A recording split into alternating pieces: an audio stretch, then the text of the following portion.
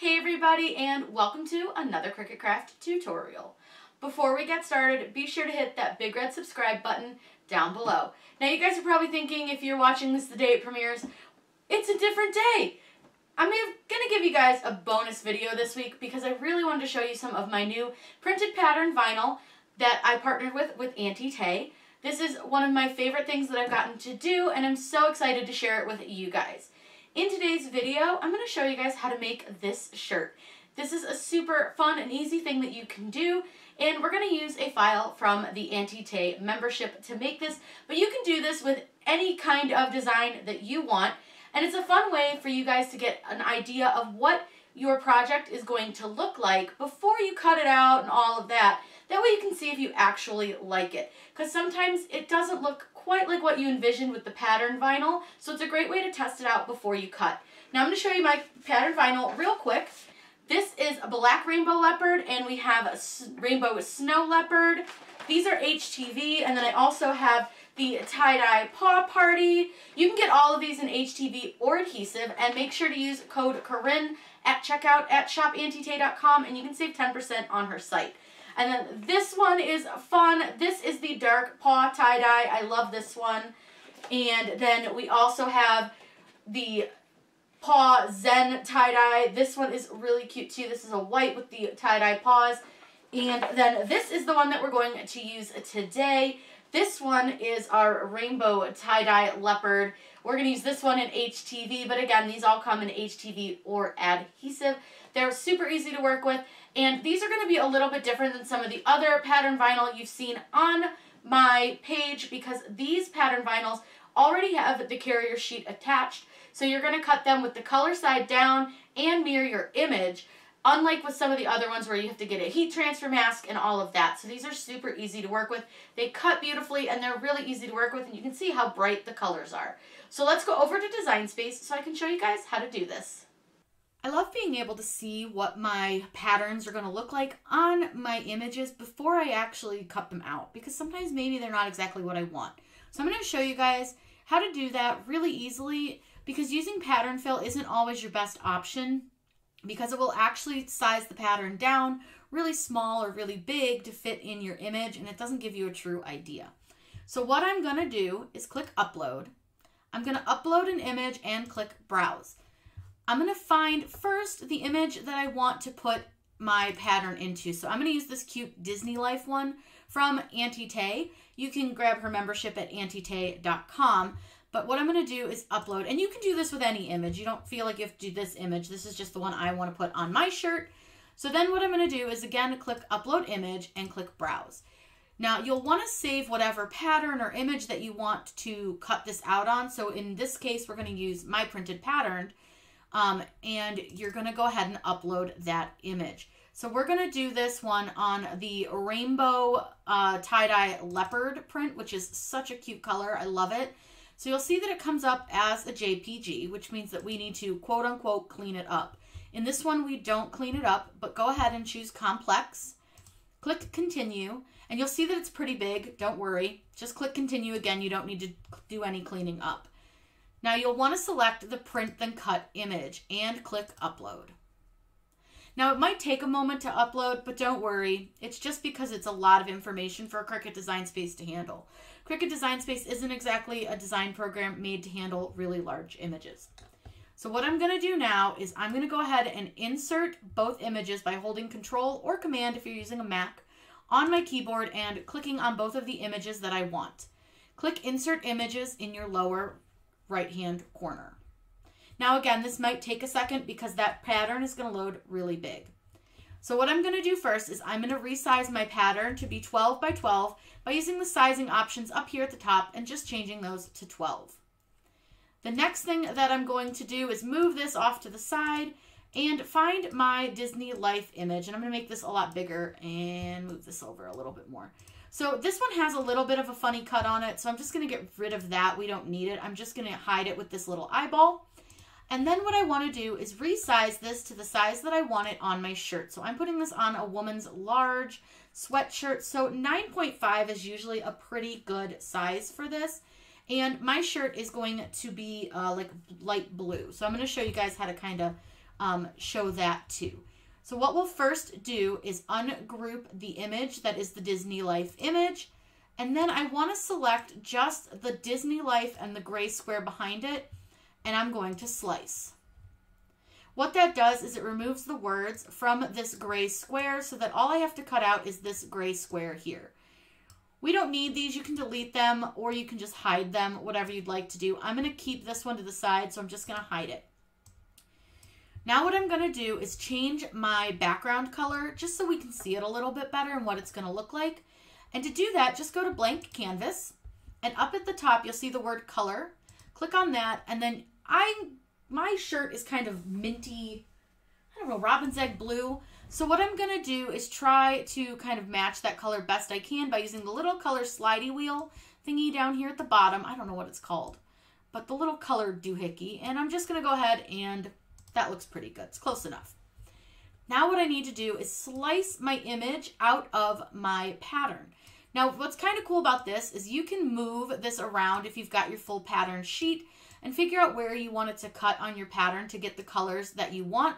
Or you can just let it do it up in the upper corner and then you'll get whatever colors are up there. But I'm going to personally cut this down here because I want some of the yellows and the blues and stuff. And I'll move it down to that lower corner when I go to cut. So what I'm going to do is select both of these items and I'm just going to click the word slice down here. Now again, it might take a second, no worries. I'm going to go ahead and hide this pattern and I'm going to hide this gray one because we're going to need that again. And this is what your shirt's going to look like. This is a super fun thing to do and I really, really like it. But if you don't want that blue from your shirt, that's why we kept this white piece. Because you can cut this white piece separately and go ahead and layer them if you would like to. If this is the look that you would rather have, you can do that as well. But typically with printed pattern vinyl, you don't want to layer directly on top of the image because that can actually cause you to have some lifting issues. So what I'm actually going to do is move this over and I'm going to hide this again because I don't want to try to like line them up like that. I would rather just layer this on top of a white square. So what I'm going to do is open up a square and I'm going to put the dimensions in that are the same dimensions as this, but just slightly smaller. So what first we need to do is unlock our square by this little locky thing in the lower left-hand corner. And this is 9.509 wide. So let's go ahead and make this 9.4 wide. And we may need to mess with the sizing a little bit.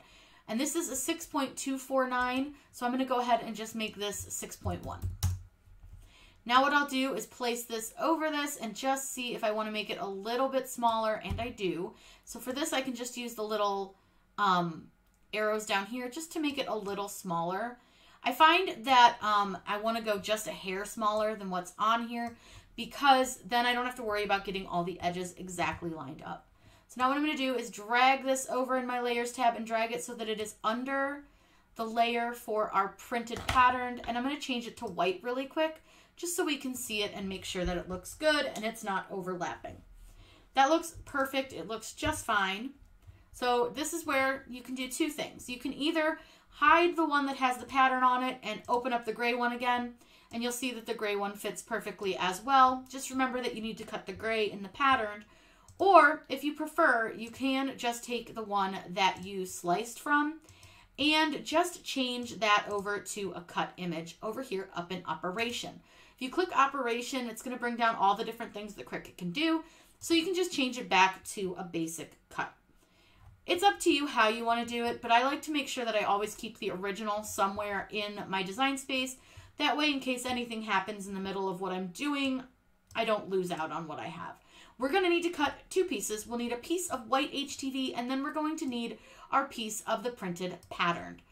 All you have to do now is flip these, make sure that they are mirrored. I don't like to mirror in the Make It screen. I prefer to flip them here on Cricut Design Space. So I'm just going to click flip, and I'm going to flip it horizontal. Now, there is a difference to this printed pattern vinyl than other printed pattern vinyl. This one, you do need to mirror it, and you do need to cut it with the pattern side down. This already has a built-in carrier sheet, so you don't need to get any extra things like heat transfer mask or anything like that to work with this patterned vinyl. It's all already there, good to go. Now let's go ahead and click Make It, and you'll see that you have your Disney Life and then your square that you need to layer behind. Again, the square is optional depending on what you want your shirt to look like, all of that stuff. You can totally leave it off if you want to, but for me, I kind of wanted that white behind it, so it's just a personal preference. Now what we need to do is go ahead and click Continue. These both cut on everyday iron-on, so it's very easy to do. If you're cutting these with the Explore Air 2, just turn your dial to custom and find the everyday iron-on setting. I always recommend keeping your Explore on the custom setting anyways, because then you're not going to forget to change your setting, and it gives you a ton more options than just what's on the dial itself. So we're going to go ahead and get this cut. I'm going to show you guys it cutting. I'll show you guys how to load it just so you guys can see that it goes this color side down. And then remember I said I wanted to move this. I forgot, and that was not cool. So I'm going to move it. All you have to do is click on your mat, and you can slide this around just by clicking on your image. So I'm going to move it down into the lower corner because I wanted it to cut with more of those like yellows and blue colors. So that is all I needed to do. I just needed to move it down the corner. So now we can go ahead and go load the machine, get it all cut out, and then we're going to press it onto our shirt. This is our printed patterned vinyl. This side has the carrier sheet, and then this is your adhesive side. And then you'll have the little border here that tells you what kind it is and has Auntie Tay's logo and my logo. So just be aware of this little line if you would put this on your mat. Now again, I said I wanted like these colors, so I'm going to actually turn mine upside down, and I am going to make sure that mine gets those colors on it that I wanted. Now you can always trim off this bottom part if you would like to. It's up to you, but I really don't, I don't see the point, so I'm just going to leave it there. So I'm going to go ahead and put this on the mat. Now it is going to hang off the mat because of that little line, so don't worry, but it can hang off. That's okay. Again, you can trim that off, but you'll see that I put the color side down. So let's go ahead and open our machine, and I'll get this loaded. So what I'm going to do, I'll pull this down a little bit so you guys can see. So again, color side down on this one. You don't need a heat transfer mask. Go ahead and load it. Again, cut on everyday iron-on. And I'm going to go ahead and let you guys watch this cut.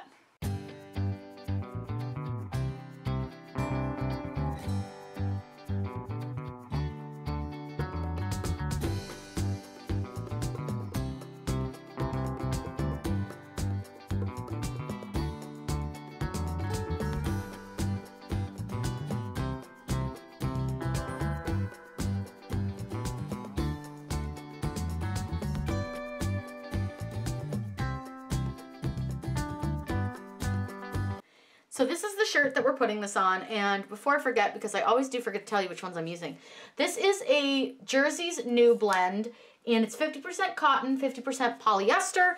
I don't know the exact name of the color, but it's like a really pretty blue. So I'm going to take a look and see what this looks like without the white behind it, just to see if I really do like it better with the white. I gotta say, I think I really like it with the white. I like it this way too, but I'd like it better with the white. So what I'm going to do is flip this over. And I have my white here. Again, it's just a white square. It's nothing fancy. And all I'm going to do is flip my white over and make sure that I get this lined up to where it's not sticking over the edges anywhere, and that it's not showing any of the edges of the letters or anything. And then I'm going to flip this part over. Now, I have this really cool tool. I got this little, and it's hard to see, I know, but I'll try to get you guys a good view of it. This is an acrylic t-shirt alignment tool, and this is from Chipped Builds, and she's awesome. She makes some really cool stuff. So this is a really helpful tool to use when trying to align your projects. So what you'll do is you line up your shirt. You get your shirt nice and flat on any flat surface. I have my hood kind of propped up on my machine, but I get this down on a nice flat surface, and then you want to center the center line to your shirt, and then where your 3-inch mark is on this, you're going to line that up with your collar, and then this design, I'm going to figure out where center is. All I do is I kind of fold it in half, and I just give it a little crease where I know that center, so it's right on the edge of the N, and then all I'm going to do is line this up where the center is and where this should go. And then I just kind of double check. That's about three fingers from the collar. And with hoodies, I go just a little bit lower. And then all I want to do is just make sure it's nice and straight. Looks pretty good, I think. Yeah, I think that looks pretty good. It looks nice and centered. It's got the 5 here and the 5 here. Probably move it just a hair, a little bit, not much, just a little. Perfect. All right, that looks really, really good where it's at. So what I'm gonna do, because my white piece doesn't really have a lot of sticky around it to hold it down, I'm gonna get some heat tape and hold that down. Heat tape is a specific product made for this, so don't just use Scotch tape. So I'm gonna get this out of the way. Again, you can get this at Chipped Builds on Etsy. I will link it below. But what I'm gonna do is peel up the patterned vinyl, holding down the square because I don't want the square to move. And so what I'm gonna do is take some heat tape, and you don't need a lot, just a little, just on each corner to hold the image down. So I'm gonna just hold the square where I have it. That way I can make sure that my Disney wording will go right over that and be nice and even. This presses at 305 for about 15 to 20 seconds. So I'll get the heat press all heated up for us. And then we can press this. I'm so excited, you guys. This is my first pressing with my new patterned HTV from Auntie Tay. So again, I'll link that below. Make sure you use code Corinne to save 10%. So let's go get the heat press ready. So because we're layering, we're only going to press this first layer for just a few seconds. I have a pressing pillow under this and a Teflon sheet connected to my heat press already. So all I'm going to do is just put this down. I'm going to adjust my pressure because I have been doing sublimation, so I do have it a little high. So what I'm going to go ahead and do is adjust my pressure, and I'm just going to press this for, again, just a couple seconds. Nothing crazy, just to tack it down. So once you've done that, you can go ahead and pull that off. And this is, again, just Easy Weed by Caesar, so it's real easy to work with. And I'm just going to peel this up. Now, again, I used that heat tape just to hold it down because I didn't want it to move when I moved my shirt over to my press. And heat tape's pretty inexpensive, so it's easy to work with. Now what we'll do is we're going to get our Disney Life, our patterned vinyl, and we're going to get that lined up where we want it. Make sure it's straight on the shirt and that none of the blue is showing through. Make sure she looks nice and even. It looks good. Does it look straight? I always just kind of judge by the pocket if it looks straight. It looks pretty straight. It looks straight to me. I think I'm such a stickler for like checking if it's straight, and it's super hard to do, but it's something that I just feel like this side just needs to come just a little. Okay. All right, I think we're ready to press. So this one we're gonna press for that full time. So I'm gonna go ahead and put the press down and press this for the full time that it is requiring. Once it's done, just go ahead and lift up your press, and you can remove your carrier sheet from your printed patterned vinyl. Now that everything is well pressed, I've got a little dog hair just sitting there. And go ahead and peel this off. And you can see how much brighter the color is without the frosted carrier sheet over it. That frosted carrier sheet really dulls the color, so don't worry. I'm going to let this cool for just a minute, and then I'll move it over to the table so you guys can see how cute this is. You guys, look how cute this came out. This is such a fun and easy thing that you can do with any printed pattern vinyl, but I do hope that you'll check mine out. I had a lot of fun designing it, and it's all the things that I am truly in love with.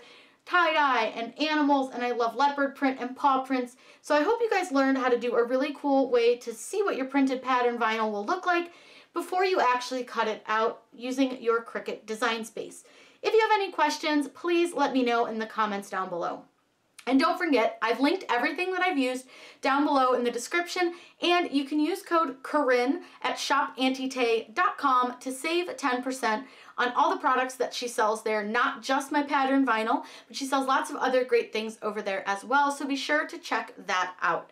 I hope you all have a wonderful day, and happy crafting!